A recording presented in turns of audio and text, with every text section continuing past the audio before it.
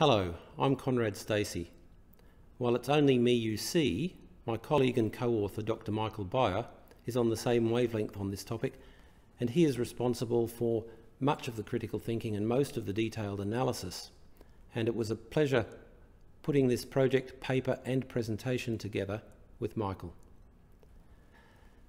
This talk is about critical velocity. Critical velocity, I'm sure most of you know, is the tunnel airspeed that just prevents backlayering of smoke from a tunnel fire. Critical velocity is very important in jurisdictions which require people to design to achieve it. Where it is required, reference is generally made to the standard NFPA 502. Now, what happened recently through the publication of the 2020 version of that standard is that the 502 committee has said that critical velocity is very much higher than they previously said it was. Here is a plot which shows you the 2014 NFPA 502 equation in blue, the 2017 version in red, and the 2020 version in green, along with the equation of Lee, Ley and Ingerson on which the 2020 version is based. If you look at the 50 megawatt fire heat release rate, it has gone up from 2014 by 1.3 metres per second, so more than a 50% increase in critical velocity. What that does, if that's the design fire for your tunnel, is it increases the number of jet fans by a factor of 2.7. And if you were designing, say, a cut and cover tunnel through marshy ground, and you had to put that cut and cover tunnel or significant lengths of it 1.5 or 2 metres deeper to fit in these extra jet fans, then that could be hundreds of millions of dollars or euro extra cost to make that tunnel. Now, you say, well, in the interest of safety, isn't that okay? This is not about safety, because the much higher velocities that you get are not necessarily increasing safety, and many jurisdictions try and keep the tunnel airspeed well below critical velocity in any case, as they believe that is a safer outcome. So if we exceed it, then we clearly haven't increased safety. So let's look at the problems with scale models of critical velocity. The NFPA 2020 formula and the Lee, Ley and Ingerson formula that it was built on arose from scale models of critical velocity. In scaling up from those models, only Froude number is used, and it's based on a bulk that is a mixed density change in the airflow through the tunnel, not the smoke layer density, or a density difference, or a density gradient. But what about these other things? Reynolds number, Grashof number, Nusselt number, etc. in all the different flow regimes. And there's not one flow regime, there's the incoming airflow, there's the flame zone, there's the smoke propagation under the ceiling. They're all very different flow regimes, and so the non-dimensional numbers that are important for each of those will be different. You cannot get them all right, and that fact is well known. Then we have fire intensity. If you have a fire which is very much more intense, then you'd expect the plume to be more energetic and the backlayering propensity to be much higher. So we need to scale the fire intensity. And then there's the scaling with height, and we will see in subsequent slides that that doesn't work either. First, let's get on to Reynolds number. On the left here, we have a turbulent velocity profile from a small scale tunnel in blue and from a real scale tunnel in red. The small scale tunnel is sized for the 250 millimetre or so tunnel of Lee, Ley and Ingerson.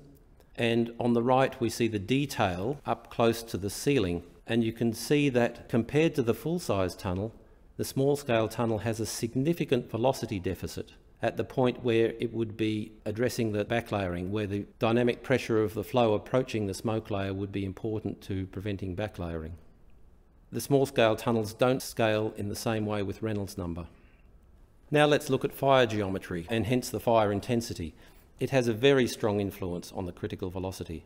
We have two CFD runs here. The top one in each case is with a 20 metre long fire, and the bottom one is with a 5 metre long fire. In both cases, the total heat release rate is 50 megawatts. And we've optimised these for critical velocity, and you can see that there is a very big difference in critical velocity with a different size of fire. In this case, 0.8 metres per second, with everything else otherwise the same. If we look more at the fire intensity in this next slide, we can see that the red line there is the Memorial Tunnel fire intensity 4.5 square metres of hydrocarbon pans, giving us 10 megawatts.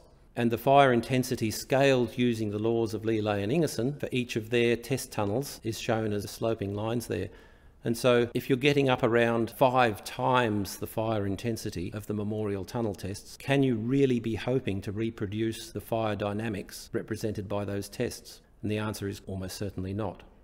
So to summarise the scaling from 1:20 models, and that it's 20 plus there because if you're going to Memorial Tunnel it's probably closer to 30. There is no evidence that the applied simple scaling methods are valid for real tunnel design. There simply hasn't been any evidence produced. There are many known physical reasons that make such scaling vulnerable to error, and I've run through just a few of them previously. So it would be extraordinary if simple scaling could come anywhere near unifying results from tests that differ in scale by a factor of 20. That is, tests where the cross-section is the size of an A4 sheet of paper and the other is a full-size tunnel. If simple scaling did unify such results, it would be a matter of luck, with the competing effects cancelling each other out. When we look at the real data and we find that the scaling simply does not work for tunnel design, we shouldn't be surprised at all, and that is what we see. So I'll take you now to the real data and what started us off in this. I should say what really started us off was that there was such a difference in critical velocity that we had to get into it and find out for our own purposes as tunnel designers what was really going on. But if we look now to the data of Lely and Ingerson, actually this is just Lee and Ingerson because it was from correspondence sent to the NFPA 502 committee in 2014. This is a plot of their trend and their data, but also shown on it in the plus signs and the asterisk signs are the Memorial Tunnel data with backlayering controlled, which means less than 12 metres backlayering, or backlayering not controlled with the asterisks. And it's pretty clear that those data are well below their trend. And this is the slide with the Memorial Tunnel data corrected by Lely and Ingerson. So in the context of the first slide I showed, where at least 2 of the predictions of critical velocity must be wrong, we thought we'd better find out how that correction took place. And we've now done that, and I'll explain it to you. How the correction was done. Here's a quote from the 2010 paper by Lely and Ingerson. That's referring to the backlayering length. But that's not the full story. In fact, a constant 35.5 metres backlayering correction was applied. So it is true that the average correction was 35.5 metres, but there was no variation in the correction. It was the same for all data. And it was the same whether backlayering was less than 12 metres or much more than 12 metres. The same correction was applied. But that's not yet the whole story either. Here's the equations from Lely and Ingerson, and you see that the tunnel height plays a pivotal role. There's an h to the 5 halves in the heat release rate, and there's a square root of h in the critical velocity. So it's important to both. For critical velocity only, but not for heat release rate, Lely and Ingerson scaled by the height above the fire pans for the Memorial Tunnel data. But they used the full tunnel height for the other data they referenced, even if those data had very tall fires. That is not revealed in the paper or in the resulting NFPA material. When tunnel height is used to reproduce the data in Lely and Ingerson's paper, the assumed backlayering required to achieve the data shift becomes more like 60 metres. The use of the Memorial Tunnel data to support the trend in fact relies on Lely and Ingerson's backlayering correction, assuming that the backlayering was 60 metres when they said it was less than 12 metres. There's not in fact any dispute about this. We noticed anomalies and reproduced the calculation ourselves. Of course, we were not the only ones to notice such anomalies. So we reproduced the calculation ourselves. We sent it to Lee and Ingerson, and they checked, amended and returned with comments our spreadsheet back in March, and this confirmed exactly their treatment of the data. And Ingerson confirmed it recently to the NFPA 502 working group. They shifted the real data to where they were expecting it should be. And if you email us, we'll happily share the spreadsheet with you. So what happens if we don't correct the data? Here are the data plotted on a linear scale so that we can see what the effect is in terms of the usefulness to designers, and plotted in real units, not non-dimensionalised. And there we see the Memorial Tunnel data well below the trend. What we've plotted there are the backlayer controlled data with the triangles, and then we've got the backlayer controlled data corrected in little circles. And you can see it makes of the order of 0.1 metre per second difference when we correct for the backlayering, which wasn't always less than 12 metres, sometimes it was less than 9 or 10 metres, because we know where the fire pans are from the memorial tunnel tests. So there is no way of getting those data by a rational backlayering correction up to the trend of Ley and Ingerson. And this is where Ley and Ingerson corrected them by about 1.3 metres per second more than should have been done. Clearly we think that was wrong. So this is where we think the answer really is. We treat the data fairly, we put them on a linear scale with real units, and the best formula yet, critical velocity is 2.7 metres per second. And you can see on this plot, we've added a box there in blue for where the Eureka data may be, because several people reported the Eureka data and there are different versions of it, and that is also not scaled. And the Runehammer data in the red there with the triangles and the circles, as reported by Lonemark, very slightly higher, also not scaled. And it seems that the scaling with height is quite unnecessary. We can say that the critical velocity is close enough, 2.7 metres per second, for heat release rates above about 10 megawatts for flat tunnels of the sorts of sizes we're interested in. So, where to now for critical velocity? Really, it's a case of back to the future. The 2017 and 2020 versions are affected by the Ley and Ingerson data correction and NFPA committee's acceptance of that. If we rule those out, we're really back to the 2014 version of the NFPA critical velocity. Or if we really liked this formula and we wanted to find other reasons to sustain the new formula, what might we do? We could do some CFD. And here is a plot of some CFD which we have done. We used both FDS in the blue line and Fluent in the green line to explore the influence of tunnel height on critical velocity. These are plots for a 50 megawatt fire. You can see the details below, the fire size. The tunnel was 12 metres wide. And up the top there we have NFPA 2020 and Ley and Ingerson, and their formula predicts a very strong variation with tunnel height, which is not reflected by either of the CFD versions or by the 2017 or 2014 formula. Now, what's really interesting here is that FDS and Fluent are both CFD approaches to working out the critical velocity, and yet they give enormously different answers.